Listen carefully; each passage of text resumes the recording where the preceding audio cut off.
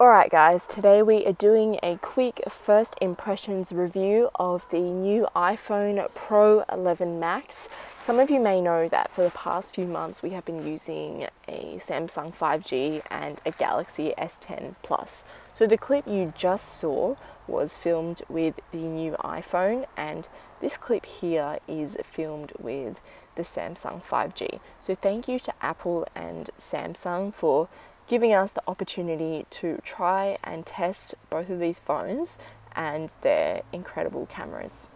It's amazing because with smartphones in 2019, it completely eradicates the need for our Canon G7X or any DSLR camera, because you've got this professional camera, phone and internet in one package.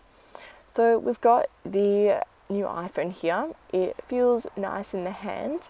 It's good to see that Apple are now embracing the whole edge screen, and it scrolls very nicely.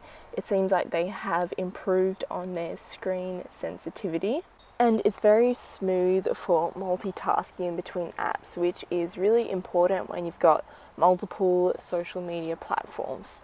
Now, one thing that I don't like about the design is the camera setup.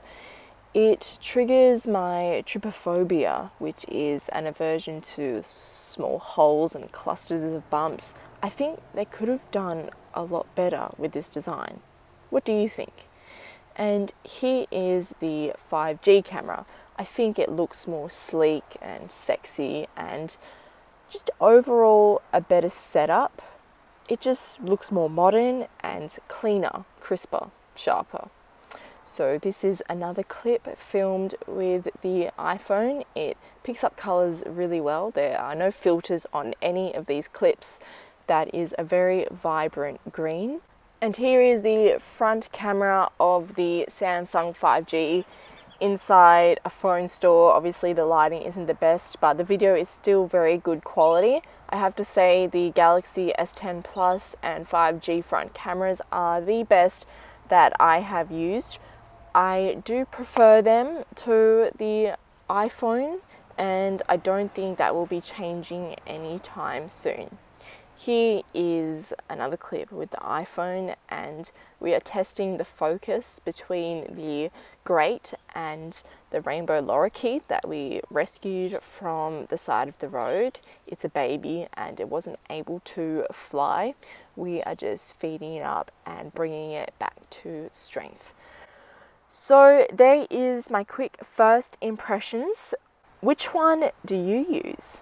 Are you team Apple or team Samsung?